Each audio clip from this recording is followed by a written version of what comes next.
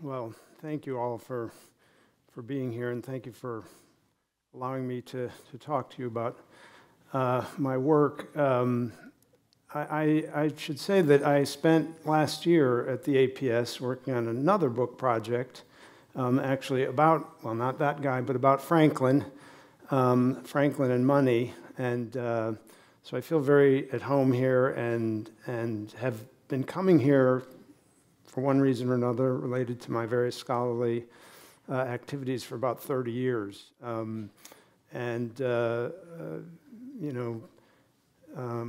feel compelled to iterate something that everyone in the room knows, which is that this is an unbelievably valuable cultural resource, not just for history, dedicatees like me, but for the nation.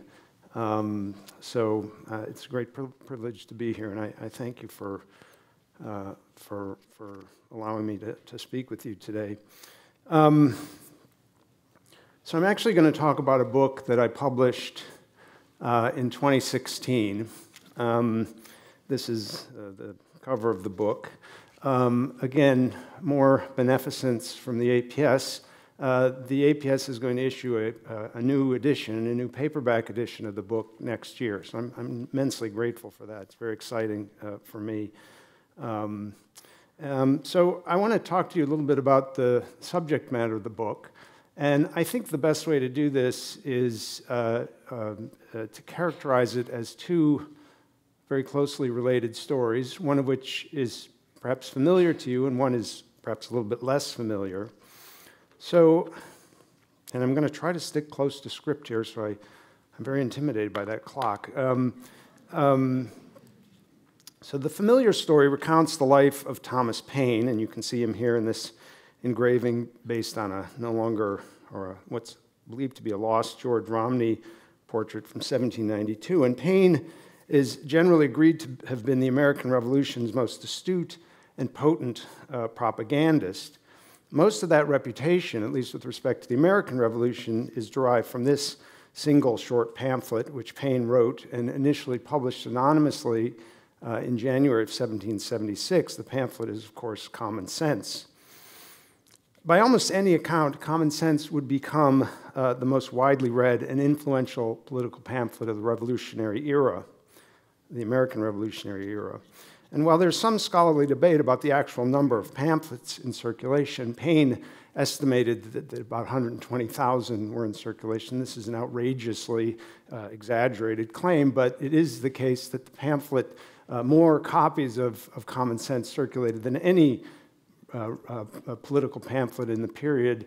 There were 40 printings in the first year of the pamphlet's appearance in the United States in 1776, another 20 in Great Britain. So an immensely remarkable and remarkably influential document. Now, despite Paine's obvious centrality to the American Revolution, he sits awkwardly in an American founders pantheon that includes the likes of Washington, Jefferson, Adams, Hamilton, Franklin, these fellows that are behind the screen there, and so many others. Unlike these familiar figures, Paine never held elected office. He never distinguished himself through military activity or military prowess. He had no direct involvement in the framing of our national charter, the United States Constitution. He wasn't in the United States when that was happening in 1787. Similarly, unlike most of his better-known peers, Paine had very little formal education. He went to grammar school in England as a child, and he went through very, very rigorous training to become an excise tax collector in England. But beyond that, no formal training, never studied the law, never stood before a bar to acquire credentials to claim before a court of law, as did so many members of the founding era. Making Paine's status as a founder even more tenuous was the simple fact that of his 72 years, he spent less than 20 living in the United States. So Paine only arrived in the United States in 1774. He was already 37 years old. And he would leave the country again in 1787, returning in 1803 to live out his final 6 years, mostly in poverty and obscurity. His funeral procession from Lower Manhattan to property that he owned in New Rochelle, New York, was noted simply because it was so minuscule and unremarkable. And that's an interesting story why that was. Paine never owned property other than this farm in New Rochelle, which he only acquired because the government of the revolutionary government of New York State saw fit to reward him for his revolutionary service by giving him a confiscated Loyalist farm in New Rochelle. And of course, Paine's city of residence for most of the time that he was in the United States was Philadelphia. It wasn't New York. He only went to New York after his return in the 19th century. So this is the first story that my book tells.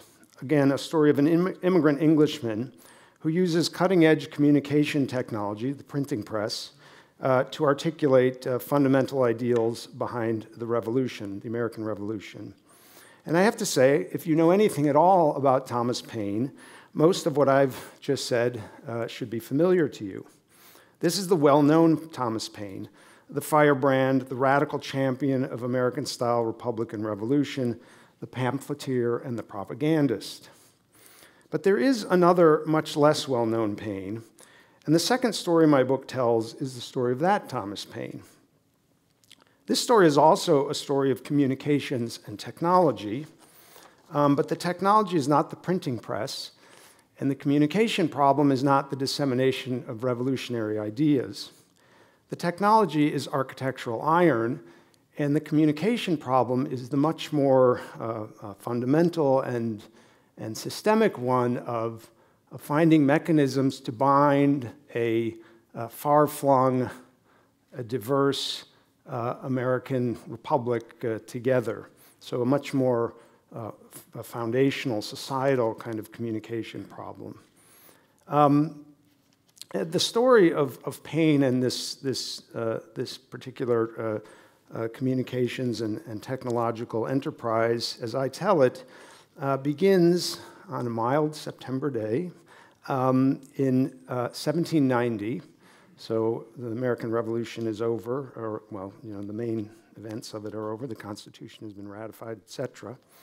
On that day, Paine stood before a 110-foot iron arch bridge on Lisson Green, which you can see here in a 19th century print. Lisson Green is at the corner, or was at the corner of Edgware Road and the new Marylebone Road, just outside of Paddington, which was not a train station, but a village, soon to be absorbed by London's northern sprawl. Over the course of the previous few months, Paine had overseen a small crew of workmen as they erected the structure, this iron bridge, out of cast iron parts shipped south from Yorkshire. For Paine, the Lisson Green Bridge was the culmination of a 5-year struggle to build one of the world's first iron arch bridges. Nothing remains of the bridge, and the green has long since been subsumed beneath council houses and the Marylebone flyover, which is an elevated extension of the A40 motorway. You can hardly imagine that the place was once a way station for weary travelers approaching from the north, or that it served as a transit point for herdsmen moving sheep, pigs, and cattle from the fields around Paddington east along Marylebone Road, which at the time was known as New Road, toward Islington, and then south to the Smithfield Market. But in 1790, Lisson Green was one of the few places near central London suited to the display of an architectural marvel. So Paine's Lisson Green Bridge was composed of hundreds of cast iron bars fastened together using hot rivets to form a series of 5 parallel iron arches, the tops of which were linked by heavy wooden planks. The structure loomed above the ground like a whale's arched back, perched between 2 modest wooden embankment towers. These are the towers between which the structure was situated to contain the compression from the weight of the iron structure. At a distance, the low-slung bridge, rising to a height of 5 feet at its peak, might have seemed part of the landscape. It simply emerged from the ground as a small segment of a much larger circle. The visible lattice of iron bars and a pedestrian walkway were all there was to interrupt the pleasing symmetry of the bridge.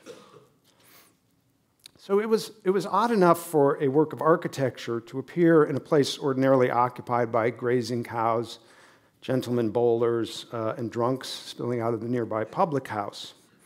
But it was even odder that the structure should have no real functional use.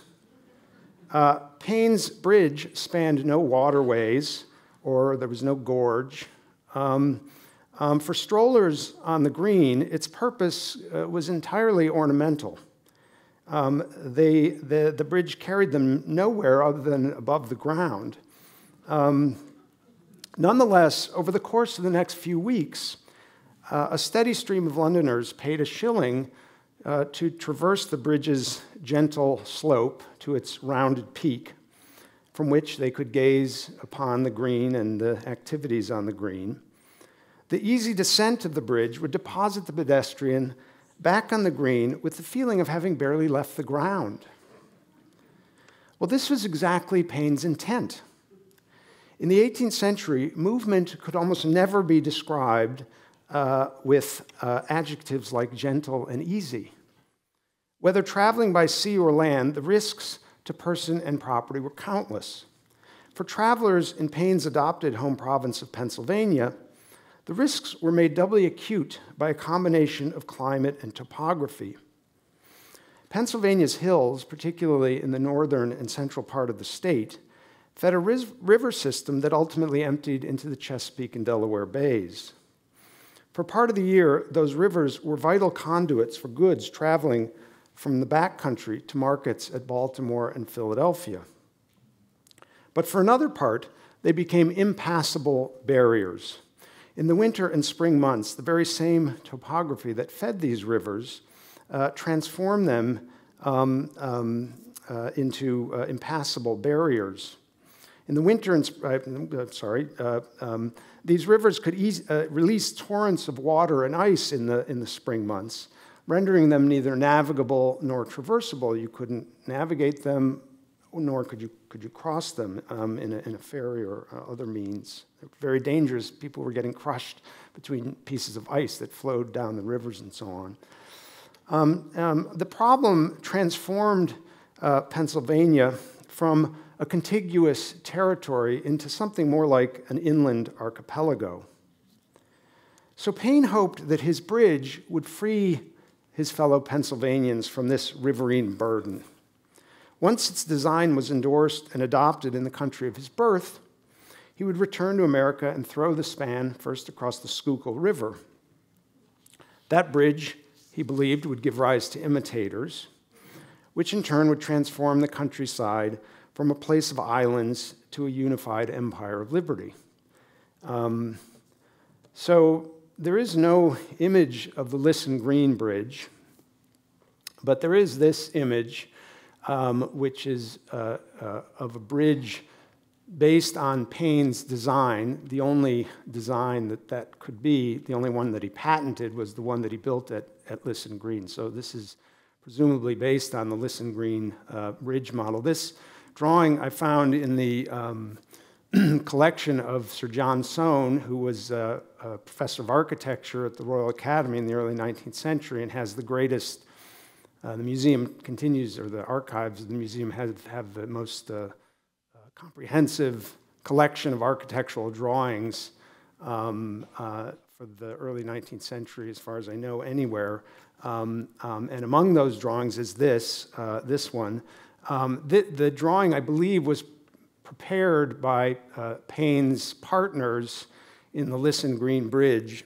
So that project was underwritten by a family that controlled an iron foundry in Rotherham, outside of Sheffield, and the Walker brothers, and they bid on the bridge that this is supposed to represent, Sunderland Bridge, or it's a bridge over the Wear near the town of Sunderland. So I think this was part of their proposal to get the contract to forge the parts for that bridge, which would be the second iron bridge ever built in Britain. It opened in 1796, and this is what it looked like in the end. So you can see they didn't actually follow Paine's design, or the design submitted by the Walker brothers is a little bit different in its structural detail.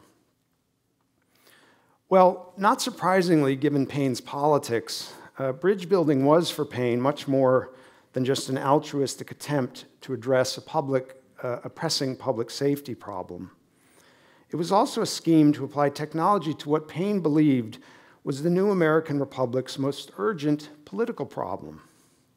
For Paine, that problem, once again, was most evident in his adopted home province of Pennsylvania. The state seemed to Paine to be hopelessly divided into two sections, one on the western side of the Susquehanna River, and the other on the Susquehanna's eastern side.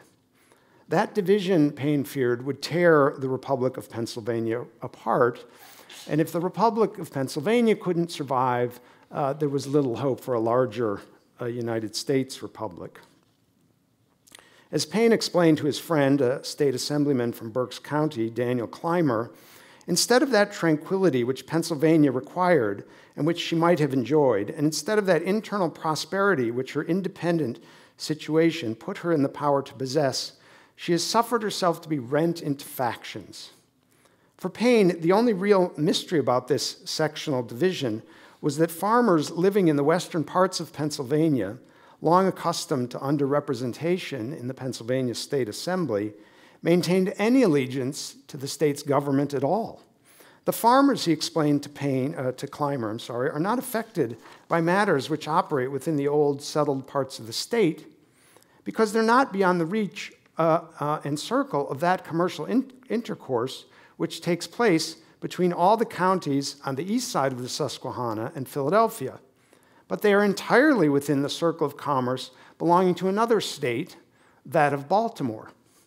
So he's saying these western farmers are doing business not with Philadelphia, which is the capital of Pennsylvania, obviously, at this time, but with commercial agents in a completely different state and in a city that has no political connection to Pennsylvania.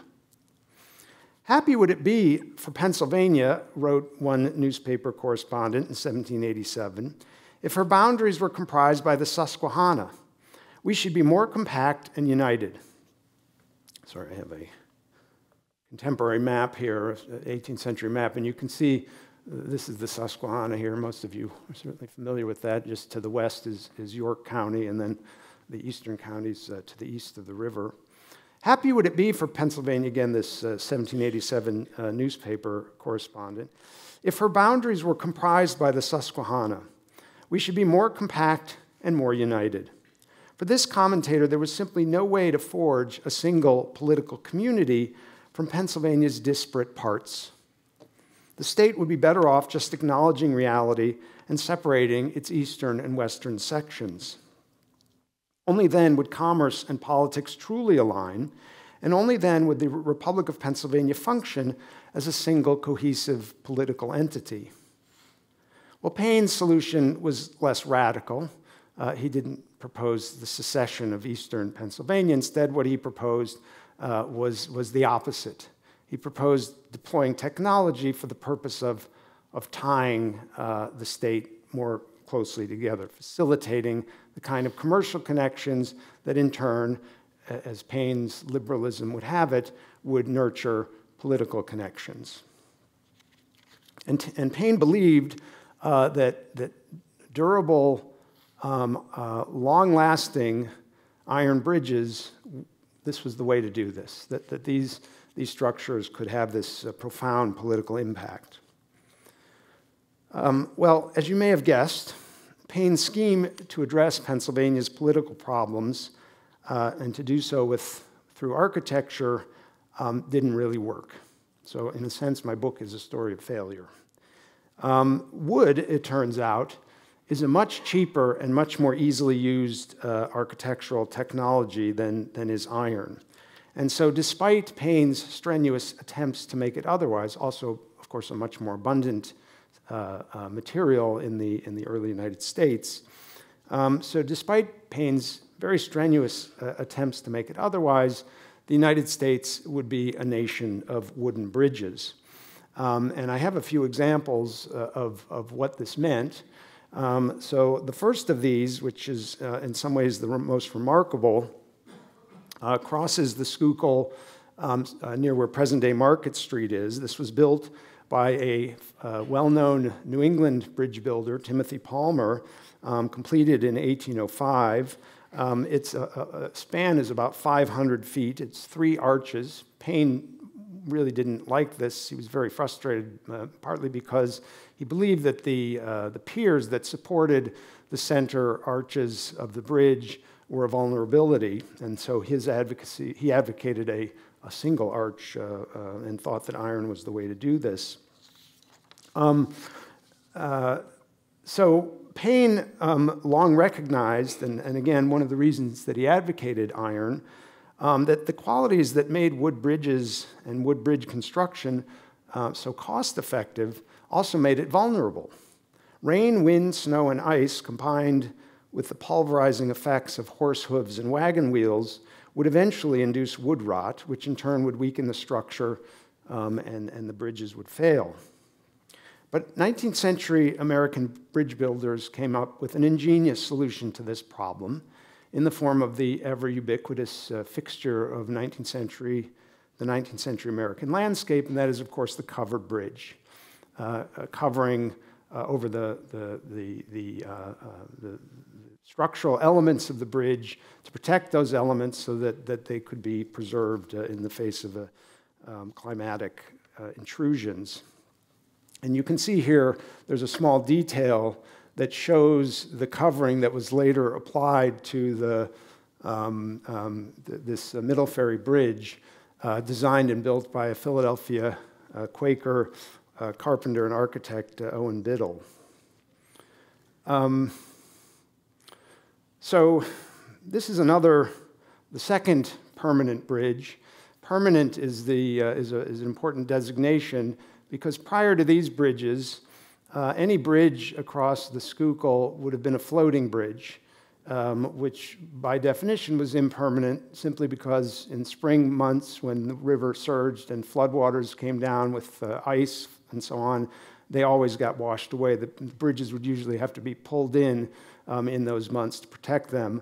And so the designation permanent is significant here. This bridge was designed and built, the structural elements were designed and built by a German immigrant named Louis Wernwag, who designed and built a number of bridges in the mid-Atlantic. And the bridge, this is one of the earliest ones that he built, and it was called the Colossus because its 300-foot arch was the longest single arch span anywhere in the Americas at the time, and certainly in North America. In addition to the sheer breadth of the span, this great wooden bridge cut a stunning figure as it rose over the river. Its gently curving arch, immortalized in countless prints, engraved on Staffordshire dinnerware, and capturing the imagination of travelers. So much of the bridge's celebrity is owing to its covering, which was designed by the Philadelphia architect, neoclassical architect Robert Mills, whose most famous commission would be the Washington Monument. So that's the part that you see is the part that Mills designed. Well, unfortunately, in 1838, the Colossus fell to a well-known hazard of wooden architecture. It was torched by an arsonist and fell into the river, and that was the end of that. So let me conclude here. Paine went to his grave. The bridge maybe helped to facilitate that process. He went to his grave believing that internal improvements, or what we would now call infrastructure, would be the binding sinew of a sprawling American republic. In Paine's lifetime, this somewhat utopian ideal went largely unrealized. The first permanent Schuylkill Bridge would be built before Paine died, but internal improvement on anything like the scale that Paine imagined only began after his death in 1809. The National Road and the Erie Canal, the early American Republic's two greatest internal improvements, were begun in 1811 and 1817, respectively. So these extraordinary public works, and it is significant that they were in fact public works undertaken by the standards of the time, massive public support, financial support. These public works, along with hundreds of other less well-known examples, would draw the country together in ways that even Paine could never have imagined. But of course, as we know, with the privilege of hindsight, technology didn't solve the problem of American sectionalism. And nowhere was that more apparent than along the Mason-Dixon line, the eponymous dividing line that separated the slave South from the anti-slavery North. And it's significant, as you can see from this map, this is the original Mason-Dixon line. So this is the line, the eponymous line. This is the line that was surveyed by two members of the society, Charles Mason and Jeremiah Dixon. They surveyed the tangent line, which separates Delaware from Maryland, and then they surveyed the west line, which actually the west and east line, so it runs from Wilmington out west. And you can see that this line cuts through the region that Paine was complaining about when he was talking about these renegade Western Pennsylvanians. They're doing business along the east shore of the Susquehanna down to the Chesapeake Bay, where they could more easily get to Baltimore, bring their goods to market. I call this region, in my new book, Greater Baltimore. But it does raise the question of how we know that Paine's vision ultimately failed, and we know that Paine had complaints about how the political economy of Pennsylvania was affected by its riverine challenges. This work led me to wonder how slavery affected that problem, how slavery contributed to the sort of state-level sectionalism that Paine identified. And so to try to answer that question, I've written another book, which appeared this month with Harvard University Press. So I apologize for flogging product, but I'm going to blame Peter on that. He said I could do this. So thank you very much. Appreciate it.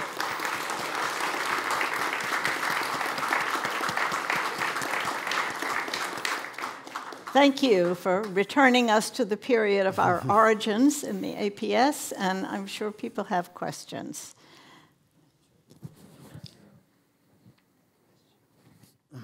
Yes, here. Here comes the microphone, Nicholas. Yeah.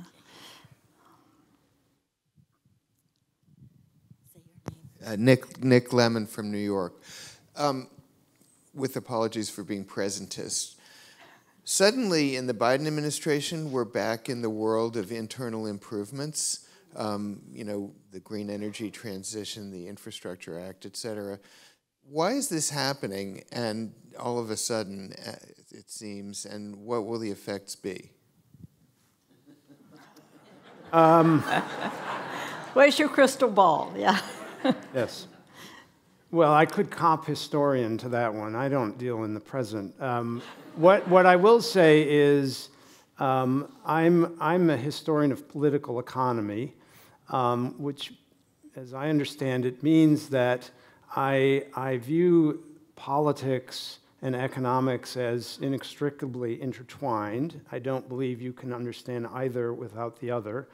And I think the challenge here, the politics of this.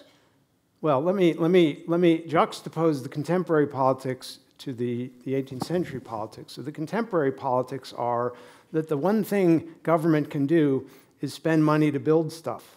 I know this very well as a faculty member at a large southern public university.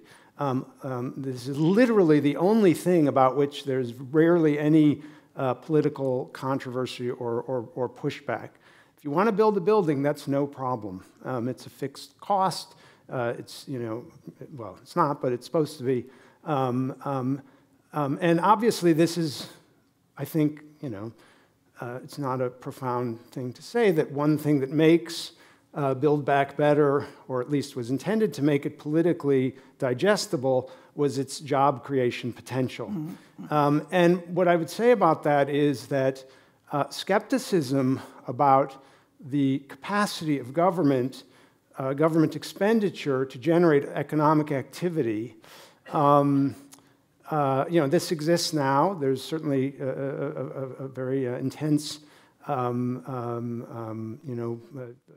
strain of thought that they talk about picking winners and losers and all this kind of stuff.